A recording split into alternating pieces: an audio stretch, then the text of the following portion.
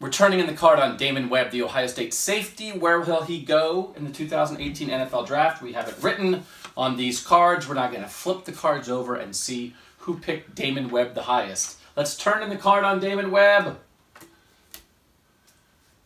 Oh. And you... Did I get him? You got him. I got him. 169 to Philadelphia, which is late in the 5th round. That's a little high.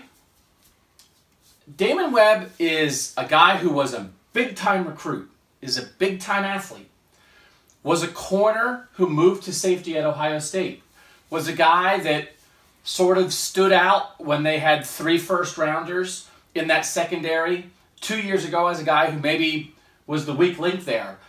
Had a very good senior season, I think. There's a guy, a draft analyst, who I check in sometimes. His name's Ted Wynn. I think he's based out of San Francisco.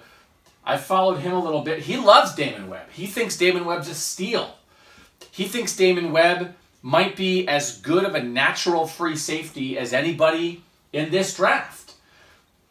I think this is reasonable. I think he's an athlete, and I think he's a guy who just played his best year and might be on an upward trend still. So I think a team like the Eagles, who's a good team, can just take a shot on a guy that you think is a good player, can play special teams right away, and you think might develop. I think late 5th round is not unreasonable for Damon Webb. I have Webb going a place Ohio State players haven't been drafted in almost a decade. Number 188 to the Cleveland Browns. Ooh, missing piece. Yeah, and I'm in full agreement with Doug. Webb didn't really, you know, shine like some of the other guys that have a similar ranking, but he was on a steady incline. I thought he played his best throughout his senior season, saved his best for the Cotton Bowl, pick 6ing Sam Darnold.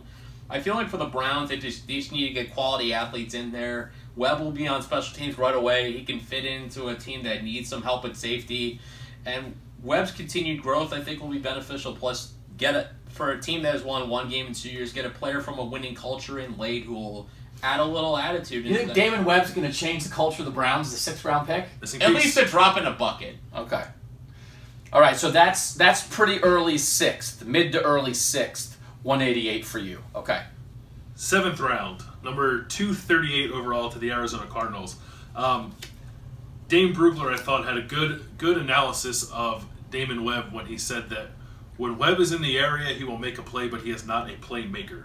And I thought that was a very sort of astute observation. I think Damon Webb was solid at Ohio State. I agree, had his best year as a senior. I don't know if he's a starter in the NFL. I think he can play special teams. I think he's draftable. I think he gets dinged a little bit because 2 years ago he shared the safety position with Malik Hooker, and no one's going to look as good as Malik Hooker. And then last year when you put on the same tape of Ohio State secondary, it was just quite obvious that any kind of playmaking element was missing. He had Denzel Ward, who's a top cornerback, but there still wasn't, I don't think, that guy who strikes fear in a defense. And Damon Webb from that safety position was like the closest thing they had to it, but still didn't quite do it. So I think he can be a good pro for a couple of years. I just don't think he's ever going to be a starter in the NFL. But I would draft a guy who has some upside and will play special teams, so I have him in the 7th round.